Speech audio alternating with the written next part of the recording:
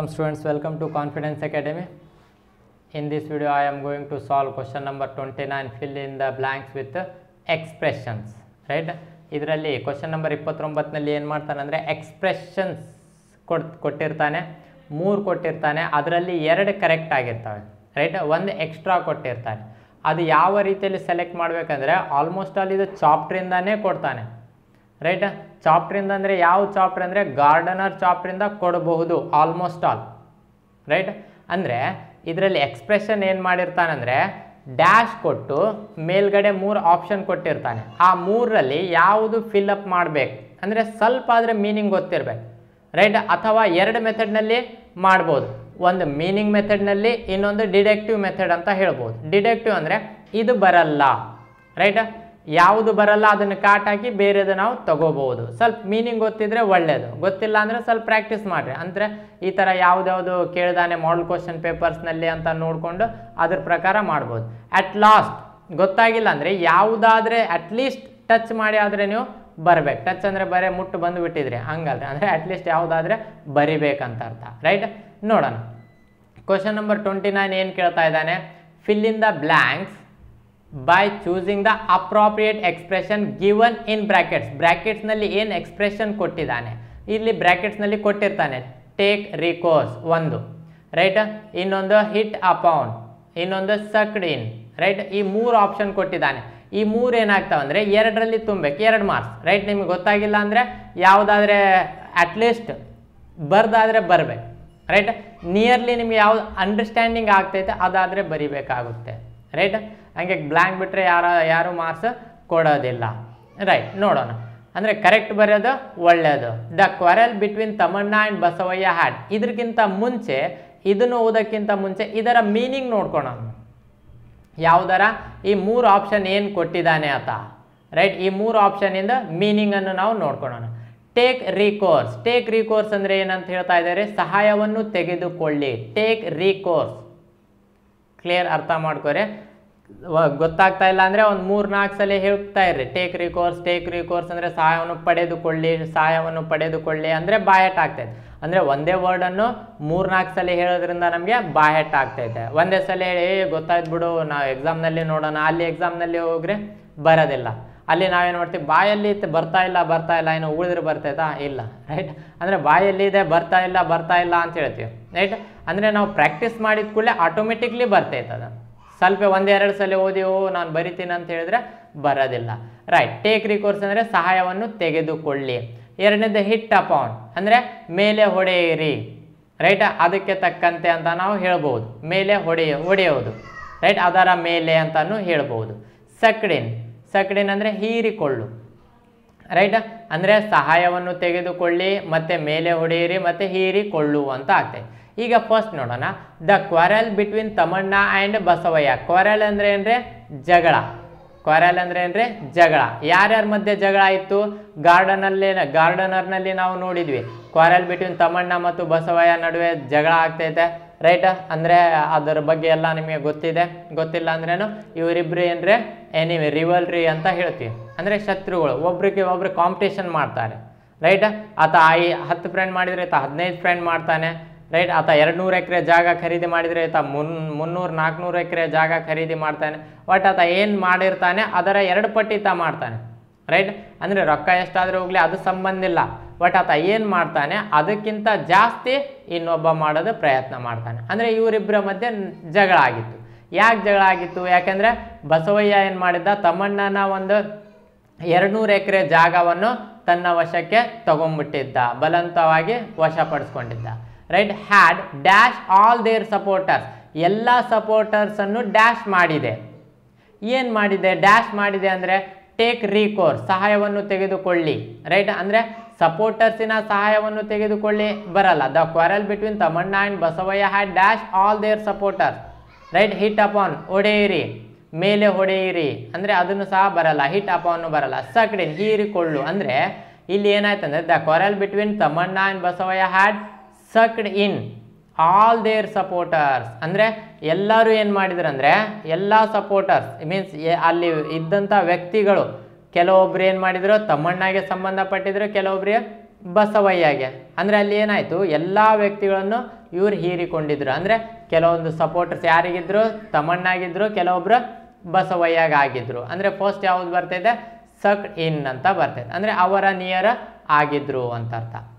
Next Tamanna was advice to, ಅಂದರೆ ತಮಣ್ಣಗೆ advice ಮಾಡಿದ್ರು. ಏನು ಅಡ್ವೈಸ್ ಅಂತ ಮಾಡಿದ್ರು ಅಂದರೆ ಬಸವಯ್ಯ ಏನು ಮಾಡಿದ್ದ, ತಮಣ್ಣನ ಜಾಗ ಒಂದು ವಶಪಡಿಸಿಕೊಂಡಿದ್ದ 200 ಎಕರೆಯನ್ನು, ರೈಟ್. ಅದನ್ನು ನೀವೇನು ಮಾಡ್ರಿ, ಡ್ಯಾಶ್ ಟು ಪೊಲೀಸ್, ಅಂದರೆ ಪೊಲೀಸ್ ಅಡ್ವೈಸ್, ಅಂದರೆ ತಮ್ಮಣ್ಣಗೆ ಏನು ಅಡ್ವೈಸ್ ಮಾಡಿದ್ರು, ಪೊಲೀಸ್ ಬ್ರ್ಯಾಕೆಟ್ನಲ್ಲಿ ಡ್ಯಾಶ್ ಕೊಟ್ಟು ಟು ದ ಪೊಲೀಸ್ ಅಂತ ಹೇಳ್ತಾ ಇದೆ. ಅಂದರೆ ಹಿಟ್ ಅಪಾನ್, ಹೊಡೆಯಿರಿ, ಪೊಲೀಸಿಗೆ ಹೊಡೆಯಿರಿ ಅಂತ ಏನಾದರೆ ಅಡ್ವೈಸ್ ಕೊಟ್ಟಿದ್ರಾ, ಪೊಲೀಸಿಗೆ ಹೊಡೆದ್ರೆ ಮತ್ತೆ ಬಿಡ್ತಾರೇನ್ರಿ ಅವರು ತಮ್ಮಣ್ಣಗೆ, ರೈಟ್. ಹಿಂಗೆ ಬಿಡಲ್ರಿ, ರೈಟ್. ಓಕೆ, ಅಂದರೆ ಅವನಿಗೆ ಏನು advice ಕೊಟ್ರಂದರೆ Tamanna was advice to, ಅಂದರೆ ಒಂದಂತರೂ ನಾವು ಸಕ್ಡಿನ್ ಅಂತ ಗೊತ್ತಾಯಿತು. ಎರಡನೇದು ಹಿಟ್ ಅಪಾನ್ ಅಂದರೆ ಪೊಲೀಸವ್ರಿಗೆ ಹೊಡೆಯೋಕ್ಕಾಗಲ್ಲ, ಹಾಗೆ ಇವ್ರು ಓಡಾಡಿಸಿ ಹೊಡಿತಾರೆ, ಹಿಂಗಲ್ಲ, ರೈಟ್. ನೆಕ್ಸ್ಟ್ ಅಂದರೆ ಟೇಕ್ ರಿಕೋರ್ಸ್, ಅಂದರೆ ಸಹಾಯವನ್ನು ತೆಗೆದುಕೊಳ್ಳಿ, ಅಂದರೆ ತಮ್ಮಣ್ಣಾಗಿ ಏನು ಅಡ್ವೈಸ್ ಮಾಡಿದ್ರು, ಸಹಾಯವನ್ನು ತೆಗೆದುಕೊಳ್ಳಿ, ಅಂದರೆ ಟೇಕ್ ರಿಕೋರ್ಸ್. ಏನು ಸಹಾಯವನ್ನು, ಯಾವ ರೀತಿಯಲ್ಲಿ ಸಹಾಯವನ್ನು ಅಂದರೆ ಬಸವಯ್ಯ ಏನು ಮಾಡಿದ್ದ, ತಮ್ಮಣ್ಣನ 200 ಎಕರೆ ಜಾಗವನ್ನು ಕಬ್ಜಾ ಮಾಡಿದ್ದ, ತನ್ನ ವಶಕ್ಕೆ ಬಲವಂತಾಗಿ ತಗೊಂಡ್ಬಿಟ್ಟಿದ್ದ, ತನ್ನ ಸಪೋರ್ಟರ್ಸಿಗೆ ಕರ್ಕೊಂಡೋಗಿ ಏನು ಮಾಡಿದ, 200 ಎಕರೆ ತನ್ನ ಕಬ್ಜಾ ಮಾಡಿಬಿಟ್ಟಿದ್ದ, ಯಾರು, ಬಸವಯ್ಯ. ಅದನ್ನು ವಾಪಸ್ ಪಡೆಯೋದಕ್ಕೆ ಪೊಲೀಸಿನ ಸಹಾಯ ಪಡೆಯಿರಿ ಅಂತ ಅಡ್ವೈಸ್ ಮಾಡಿದರು. Such A war had become inevitable in that village, ಅಂದರೆ ಆ ಒಂದು ಯುದ್ಧ ಆ ಒಂದು ಊರಲ್ಲಿ ಅದು ಆಗಬಾರ್ದಿತ್ತು, ರೈಟ್. ಆ ಒಂದು ಜಗಳ ಆಗಬಾರ್ದಿತ್ತು ಅಂತ ಹೇಳ್ತಾ ಇದೆ, ರೈಟ್. ಈಗ ಇದರ ಬಗ್ಗೆ ನಿಮ್ಗೆ ಏನಾದರೂ ಡೌಟ್ಸ್ ಇದ್ದರೆ, ಅಂದರೆ ಸಕ್ಡಿನೇ ಬರ್ತೈತಾ ಇಲ್ಲ, ಟೇಕ್ ರಿಕೋರ್ಸೇ ಬರ್ತೈತಾ ಇಲ್ಲ, ಯಾವ್ದು ಬೇಕಾದ್ರೂ ಹೇಳ್ಬೋದು, ರೈಟ್. ಇದೇನು ಯೂಟ್ಯೂಬ್ನಲ್ಲಿ ವಿಡಿಯೋದಲ್ಲಿ ಏನು ಬೇಕಾದರೂ ಅವ್ರು ಹೇಳ್ಬೋದು, ಬಟ್ ಎಕ್ಸಾಮ್ನಲ್ಲಿ ಯಾವ್ದು ಬರ್ತೈತೆ ಅಂತ. ಅದಕ್ಕಾಗಿ ನಾನೇನು ಮಾಡೀನಿ, ನಿಮ್ಮ ಟೆಕ್ಸ್ಟ್ ಬುಕ್ಕಿನಲ್ಲಿದ್ದಂಥ ಇದರ ಪ್ಯಾರಾವನ್ನು ಸಹ ನಾನು ಕಾಪಿ ಮಾಡಿ ನಿಮಗೆ ತೋರಿಸ್ತಾ ಇದ್ದೀನಿ, ರೈಟ್. ಇದನ್ನು ನೋಡ್ಕೊರಿ. The quarrel between, text book page number 61ನಲ್ಲಿ, ಎಷ್ಟೇ page number 61, just minute. Okay, page number 61ನಲ್ಲಿ ಏನು ಮಾಡಿದಾನೆ ನೋಡ್ರಿ, 61ನಲ್ಲಿ ಕೊಟ್ಟಿದ್ದಾನೆ, ರೈಟ್. ಇಲ್ಲಿ ಕೊಟ್ಟ ನೋಡ್ರಿ. ಬೈ ನಾವು the quarrel between those two had ಸಕ್ಡ್ in all there supporters, ಇಲ್ಲಿ ಆನ್ಸರ್ ಬಂತ್ರಿ ಸಕ್ಡ್ ಇನ್, ರೈಟ್. ಇಲ್ಲಿ ಏನಿದೆ, ಇಲ್ಲಿ ನೋಡ್ಕೊರಿ. ಕ್ವಶನ್ನಲ್ಲಿ ಮಾಡಲ್ ಕ್ವಶನ್ ಪೇಪರ್ನಲ್ಲಿ ಕೊಟ್ಟಿದ್ದಾನೆ, ಎಲ್ಲಿ ಬೇಕಲ್ಲಿ ಕೊಟ್ಟಿಲ್ರಿ ಕ್ವಶನ್. ಮಾಡಲ್ ಕ್ವಶನ್ ಪೇಪರ್ನಲ್ಲಿ ಕಟ್ ಆಫ್ ಸಿಲೆಬಸ್ಸಿನ ಮಾಡಲ್ ಕ್ವಶನ್ ಪೇಪರ್ನಲ್ಲಿ PU ಬೋರ್ಡಿಂದ ಕೊಟ್ಟಂಥ ಪ್ರಶ್ನೆ ಇದು, ರೈಟ್. ನಾನು ನನ್ನ ಕಡೆಯಿಂದ ಯಾವುದೇ ಪ್ರಶ್ನೆ ಮಾಡ್ತಾ ಇಲ್ಲ, PU ಬೋರ್ಡ್ನಲ್ಲಿ ಏನು ಕ್ವಶನ್ಸ್ ಕೊಟ್ಟಿದ್ದಾನೆ ಅದನ್ನೇ ಸೊಲ್ಯೂಷನ್ ಮಾಡ್ತಾ ಇದ್ದೀನಿ, ನಿಮಗೆ ಅರ್ಥ ಆಗಿದಂಗೆ, ರೈಟ್. ಒಂದು ವೇಳೆ ನಿಮಗೆ ಅರ್ಥ ಆಗ್ತಾ ಇಲ್ಲ ಅಂದರೆ, ಯಾವ ಕಾನ್ಸೆಪ್ಟ್ ಅರ್ಥ ಆಗ್ತಾ ಇಲ್ಲ ಅಂತ ನೀವೇನು ಮಾಡಿರಿ, ಕಾಮೆಂಟ್ ಸೆಕ್ಷನ್ನಲ್ಲಿ ನನಗೆ ಇನ್ಫಾರ್ಮ್ ಮಾಡಿರಿ, ನಿಮ್ಮ ಕ್ವಶನ್ಸ್ ಕೇಳ್ರಿ, ಮತ್ತು ನಾನು ಇನ್ನೊಂದ್ಸಲ ಅರ್ಥ ಆದಂಗೆ ಮತ್ತೆ ಅದನ್ನು ಏನು ಮಾಡ್ತೀನಿ, ಇಂಪ್ರೂವ್ ಮಾಡ್ಕೊತೀನಿ, right. The quarrel between Tamanna and Basavayya had ಸಕ್ಡ್ ಇನ್, ಇಲ್ಲಿ ಬಂದಿದೆ ನೋಡಿ. The quarrel between these two had ಸಕ್ಡ್ in all there supporters. Tamanna was advised by his supporters about the various means available for getting back his land. ಅಂದರೆ ಅವನ ಜಾಗವನ್ನು ವಾಪಸ್ ತಗೋಬೇಕಂತ supporters ಏನು ಮಾಡಿದ್ರು, ಕೆಲವೊಂದು ಅಡ್ವೈಸ್ಗಳನ್ನು ಕೊಟ್ಟಿದ್ರು. There was the court of law, ಅಂದರೆ ಕಾನೂನಿನ ಪ್ರಕಾರ once could also take ರೀಕೋರ್ಸ್ to the police, ಇಲ್ಲಿ ಇದೆ ನೋಡ್ರಿ.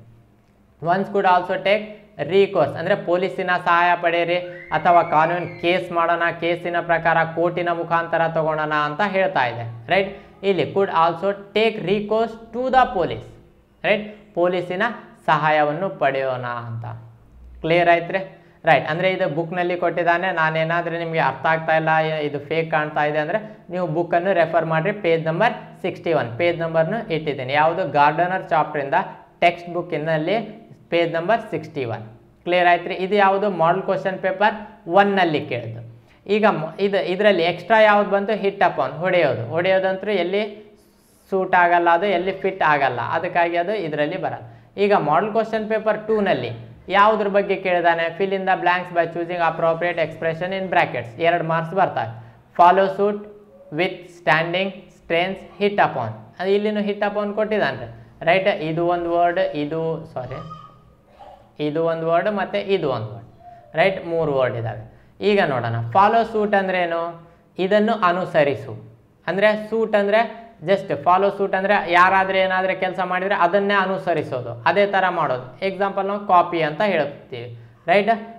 ವಿತ್ ಸ್ಟ್ಯಾಂಡಿಂಗ್ ಸ್ಟ್ರೇನ್ಸ್, ನಿಂತಿರುವ ತಳಿಗಳೊಂದಿಗೆ, ರೈಟ್, ನಿಂತಿರುವ ಅಂತ ವಿತ್ ಸ್ಟ್ಯಾಂಡಿಂಗ್ ಅಂತ ಹೇಳ್ತೀವಿ.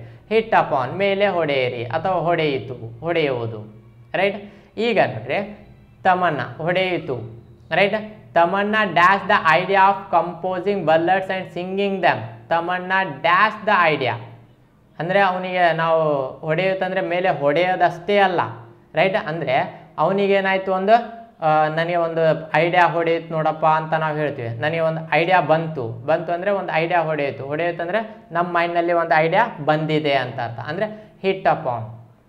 ಓಕೆ, ಅಂದರೆ Tamanna hit upon the idea, ಅವನಿಗೆ ಒಂದು ಐಡಿಯಾ ಏನಾಯಿತು, ಸೃಷ್ಟಿ ಆಯಿತು. ಯಾರಿಗೆ?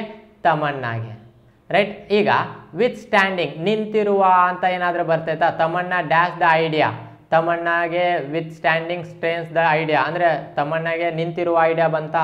ಇಲ್ಲ, ರೈಟ್. ಫಾಲೋ ಸೂಟ್, ತಮನ್ನಾ ಅನುಸರಿಸಿದ, ರೈಟ್. ಇದನ್ನು ಅನುಸರಿಸಿದ, ಅದನ್ನು ಅಲ್ಲಿ ಸೂಟ್ ಆಗಲ್ಲ, ಅದಕ್ಕಾಗಿ ಹಿಟ್ ಅಪಾನ್ ಅಂದರೆ ಅವನಿಗೆ ಒಂದು idea ಹೊಡೆಯಿತು.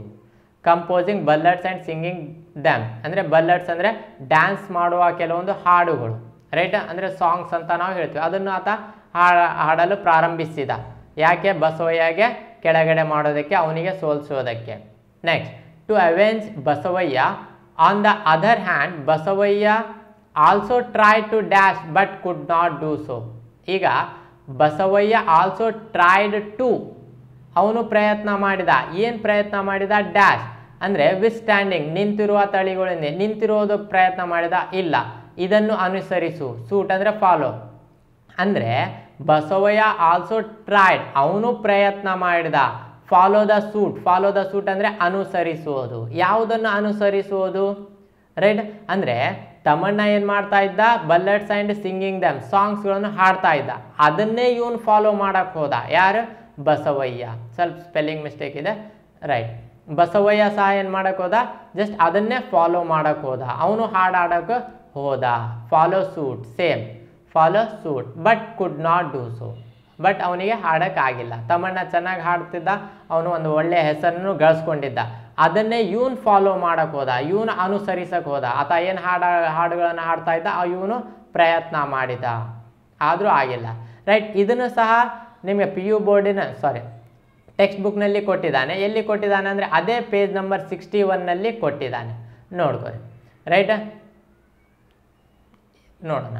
Search A war become but Tamanna was in search of he hit upon, right. ಇಲ್ಲಿ ಕೊಡಿ, ಹಿ hit upon the idea, right.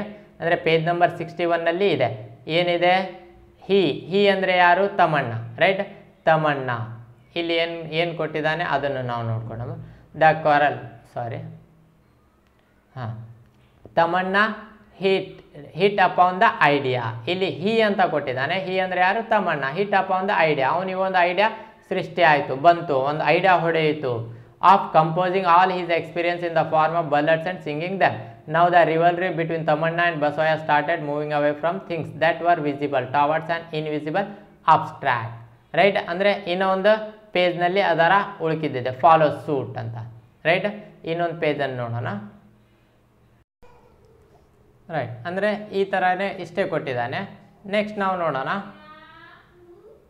Right. ಅಂದರೆ ಆತ ಏನು ಮಾಡ್ದ? ಅದೇ ಸೇಮ್ ಫಾಲೋ ಮಾಡೋಕೆ. Basavayya also tried to follow suit but could not do so. ಅಂದರೆ ಅದೇ ಥರ ಆತ ಏನು ಮಾಡಿದ? ಪ್ರಯತ್ನ ಮಾಡಿದ. ಆತ ಏನು ಮಾಡಿದ? ಅದನ್ನೇ ಪ್ರಯತ್ನ ಮಾಡೋದಿಲ್ಲ, ಅಂದರೆ ಪ್ರಯತ್ನ ಮಾಡಿದ, ಆದರೂ ಅದು ಹಾಡೋದಕ್ಕೆ ಆಗಿಲ್ಲ, ರೈಟ್. ಅಂದರೆ ಇದು ಯಾವುದು? 2 ಮಾರ್ಕ್ಸ್. ಇದು ಯಾವುದ್ರ ಮೇಲೆ ಇತ್ತು? ಎಕ್ಸ್ಪ್ರೆಷನ್. ಅಂದರೆ 3 ಆಪ್ಷನ್ ಕೊಡ್ತಾನೆ, ಅದರಲ್ಲಿ 2 ಆಪ್ಷನನ್ನು ನಾವು ತುಂಬಬೇಕು. ಮೊದಲು ಮೀನಿಂಗನ್ನು ನೋಡ್ಕೋಬೇಕು. ಆಮೇಲೆ ಹಿಟ್ ಅಪಾನ್ ಅಂದರೆ ಒಂದು ಹೊಡೆಯುವುದು, ಹೊಡೆಯಿತು, ಬಂತು, ರೈಟ್. ಟೇಕ್ ರಿಕೋರ್ಸ್ ಸಹಾಯವನ್ನು ಪಡೆಯೋದು. ಸಕ್ಡಿನ್ ಹೀರಿಕೊಳ್ಳುವುದು, ರೈಟ್. ಅಂದರೆ ಹಿಟ್ ಅಪಾನ್ ಯಾವುದು ಯಾಕೆ ಬರಲ್ಲ ಅಂತ ಜಸ್ಟ್ ಇಮ್ಯಾಜಿನೇಷನ್ ಮಾಡ್ಬೇಕು, ಪ್ರಾಕ್ಟೀಸ್ ಮಾಡ್ಬೇಕು, ಗೆಸ್ಸಿಂಗ್ ಮಾಡ್ಬೇಕು. ಗೆಸ್ ಮಾಡಿ ಆಮೇಲೆ ಆನ್ಸರ್ಗಳನ್ನು ನೀವು ಹುಡ್ಕೋಬೇಕು, ರೈಟ್. ಬಟ್ ಅಟ್ಲೀಸ್ಟ್ ನಿಯರ್ಲಿ ಯಾವುದು ಆನ್ಸರ್ ಇರ್ತೈತೆ ಅದಾದರೆ ನೀವೇನು ಮಾಡ್ಬೇಕಂದ್ರೆ ಎಕ್ಸಾಮ್ನಲ್ಲಿ ಟ್ರೈ ಮಾಡಬೇಕು, ರೈಟ್. ನೋಡೋಣ. ಅಂದರೆ ಇದು ಎಷ್ಟು? ಕ್ವಶನ್ ನಂಬರ್ 29 ಆಯಿತು. ಮುಂದಿನ ವೀಡಿಯೋದಲ್ಲಿ ಇನ್ನೊಂದು ಕ್ವಶನ್ಸ್ಗಳನ್ನು ನಾನು ನಿಮ್ಮ ಸಲುವಾಗಿ ತೊಗೊಂಡು ಬರ್ತೇನೆ. ಇದರ ಬಗ್ಗೆ ಏನಾದರೂ ಡೌಟ್ಸ್ ಇದ್ದರೆ, ರೈಟ್, ನೀವೇನು ಮಾಡ್ಬೋದು? ಕಾಮೆಂಟ್ ಸೆಕ್ಷನ್ನಲ್ಲಿ ಕೇಳ್ಬೋದು, ಅಥವಾ ನನ್ನ ಹಿಂದಿನ ವೀಡಿಯೋಗಳಲ್ಲಿ ವಾಟ್ಸಪ್ ನಂಬರ್ ಇದೆ, ಆ ವಾಟ್ಸಪ್ ನಂಬರಿಗೆ ವಾಟ್ಸಪ್ ಆದರೆ ಮಾಡಿ ಕ್ವಶನ್ಸ್ಗಳನ್ನು ಕೇಳ್ಬೋದು, ರೈಟ್. ಅಲ್ಲಿಯವರೆಗೆ ಧನ್ಯವಾದ.